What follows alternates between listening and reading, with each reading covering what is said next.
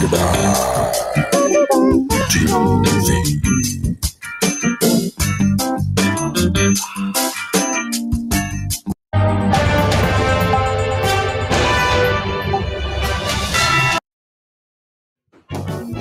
Bitcoin started the week off with an abrupt bullish breakout to $37,500, a level some analysts have identified as a crucial line in the sand. But the rally was short-lived as Bitcoin met selling near the lower arm of the bearish pennant that can be seen in multiple time frames.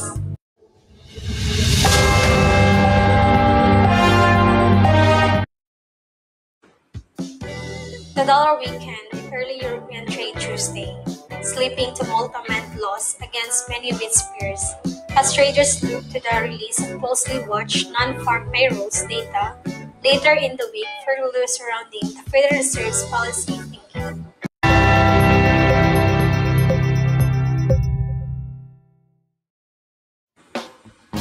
Gold added to its biggest monthly gains since July, as the dollar weakened and investors awaited fresh data on the U.S. economy to feed the debate about inflation.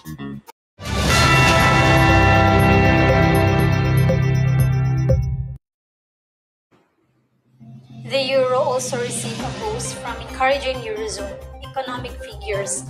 Markets manufacturing purchasing managers indexes hovered around 60 points in May, reflecting strong growth. Preliminary inflation data for May is up next.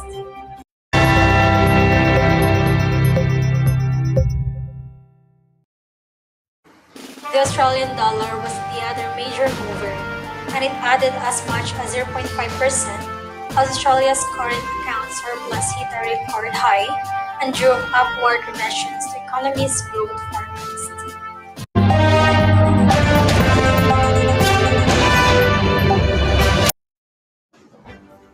The yen edged marginally higher for a second consecutive session, while other measures were mostly steady.